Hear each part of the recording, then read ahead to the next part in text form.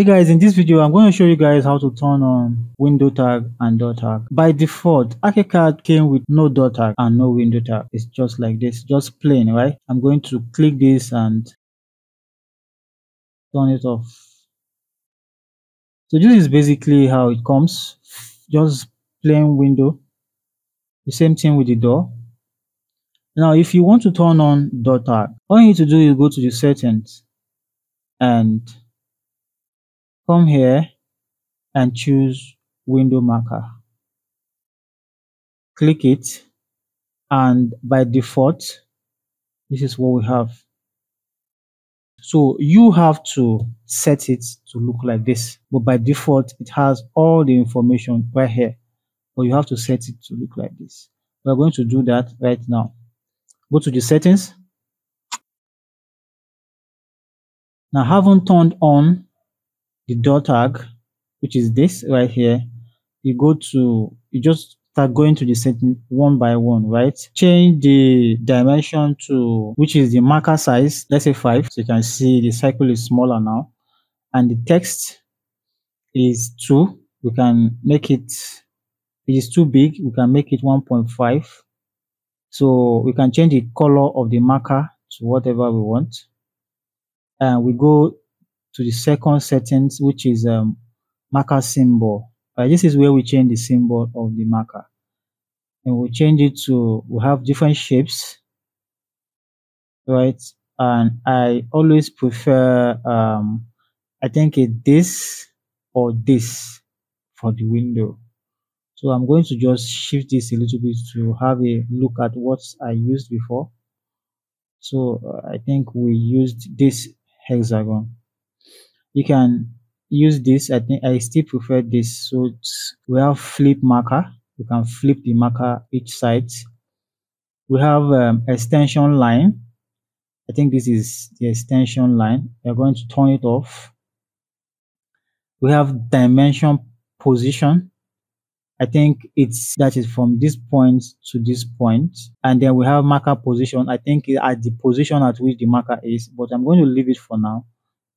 Say okay, so we see the window tag, which is this. Okay, so you go ahead and click the window to continue the settings. So we have removed this, and I'm going to remove this and make it 2 and put this to 0, and then sail distance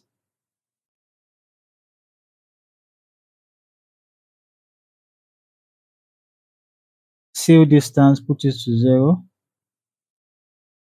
and then we have say okay. Okay, so we have this right here.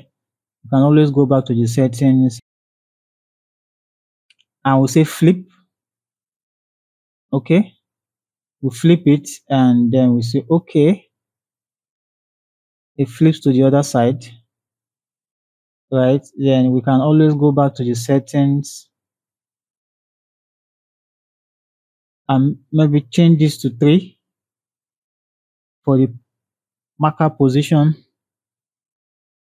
So you can see we have to turn off all this information. Okay, go back to the settings and just go to the settings like so. Show ID, element ID, that's what we want to show. This is what helps window schedule, so it's good to use element ID. Change it to element ID, and then we say perpendicular to marker axis, just leave it like that. Show seal, we turn it off. We don't want the seal to show, which is this information. We go next. Show dimension. As you can see, the dimensions are showing it's 900 by 750. So we turn it off. We don't want that to show. We go next to our settings like so, and then we're done. We say okay. I want to shift this a little bit. You can actually shift it a little bit. So we can go back to the settings.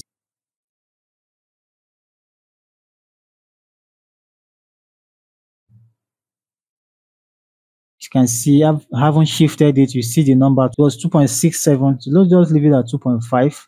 And then we go back to marker text style. You can change the text style if you want to, but just leave it as this. And the text size, so maybe 1.3. And dimension of the marker size, I don't know if 3.5 can work. 3.5. So this is fine. Let's leave it this way. Okay. So this is how to create marker for window. You can always adjust to your satisfaction. Make it here or here, anywhere you want, like so. This is how to create marker for window. I think I prefer this new one as it laps on the window, unlike this.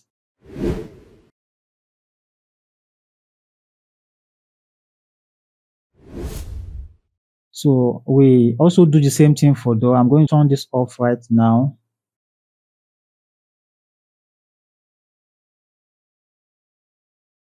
When you turn it off, it will go back to the default settings. And turn it on again. Demarker.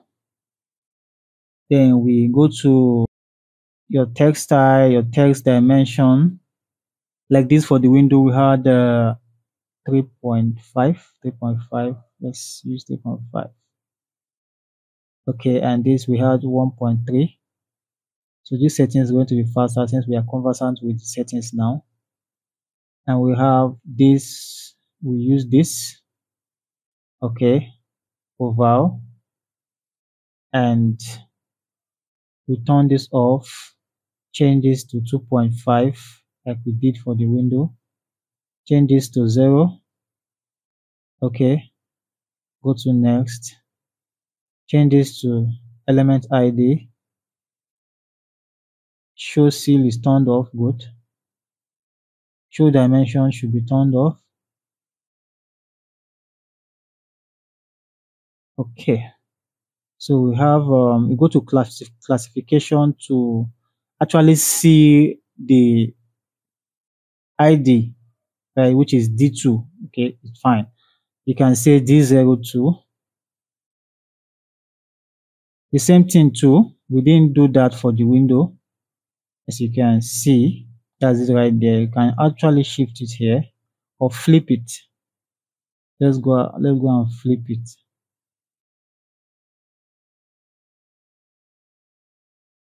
Let's do the right thing. Let's flip it.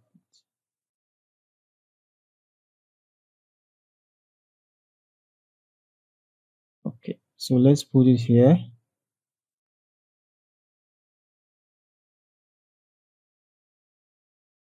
The same thing here for the window tag. You might be wondering where did we see 3? That's because I've already used W3 before, but you can always go to the classification and property to change it, okay?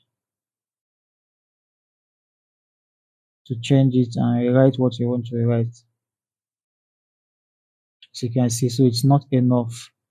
We can just use W3 or W03, so whichever one you choose to use. When you change it like this, you have to reduce the text. You have to reduce the text so that it will fit. That's it. You have to reduce the text so that it will fit the same way you do this too. So as you can see, we chose oval shape, but it's still circular. So we are trying to make this an oval shape because we actually chose oval, which it is supposed to be an oval shape, but it is not showing as an oval shape. Now we have to have checked different settings, but I'm not seeing the option right here, but I suspect that it is this. I'm going to say fit shape to text. Okay, and see what it gives us. As you can see, so we now have that oval shape coming out. So we can reduce this, as you can see. So that's it right there. So when you have some issues like that, You have to just look at the settings and observe that when you go back to this right here and you say fit to shape, okay, instead of using this dimension, you say fit to shape. If you leave it at this, it will go back to the circular shape. But if you say fit to shape here, it will maintain this oval shape. You can even get more oval shape by still reducing the size. You can see.